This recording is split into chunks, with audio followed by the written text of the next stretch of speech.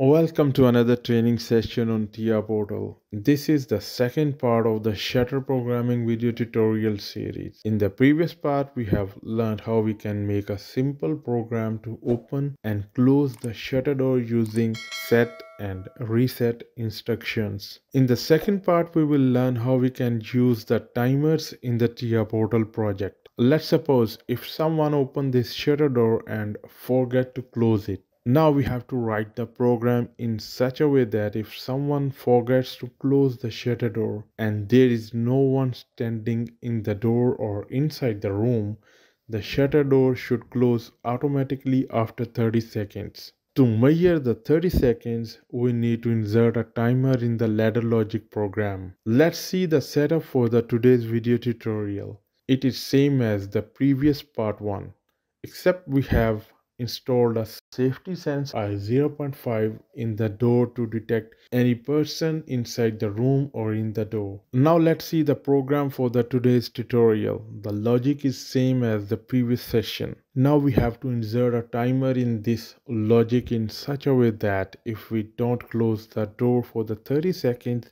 the door should close automatically. We will go to the network number 5 and insert a normal close contact of the sensor I 0.4, the down limit sensor. After that, we will insert normal close contact of the safety sensor I 0.5. Next, we will insert an on delay timer.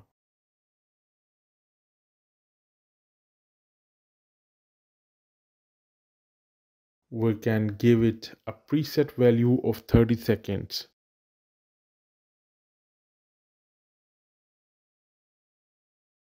So now if the shutter is not fully closed and this normal close contact of the down limit sensor I 0.4 is closed and there is nobody in front of the sensor I 0.5, this will start the timer T1 and after 30 seconds the timer will turn on the bit M60.0. This bit will indicate that the 30 seconds are passed. We can insert this bit M60.0 parallel to the close button I0.2 in the network number 3. Once this bit M60.0 is on, it will set on the output Q0.1, which is close shutter command, and the shutter starts to close. In the network number 4, once the shutter is fully closed and reaches the down limit sensor I 0.4, it will reset Q0.1 shutter close command. Next we will upload the project into the PLC and see how does it works. As you can see that as soon as we turn on the open push button I 0.0, it will turn on the Q0.0 open shutter command and shutter starts to open. As soon as the shutter reaches the up limit sensor I 0.3, it will reset the output Q0.0 and shutter motor stops at fully open position. Now if we open the network number 3 and network number 5, in the network number 5, the down limit sensor I 0.4 contact is closed as the shutter is at the up limit right now. Next, there is nobody in the room or in the door, so the safety sensor contact I 0.5 is also closed. This starts the T1 timer for 30 seconds, and once the timer is over, it will turn on the bit M60.0.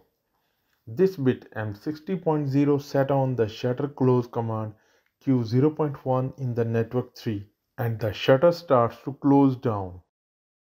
Once the shutter is fully closed, it is sensed by the down limit sensor I 0.4, which turn off or reset the close shutter command in the network number 4. So this is how we can use on delay timer in the ladder logic.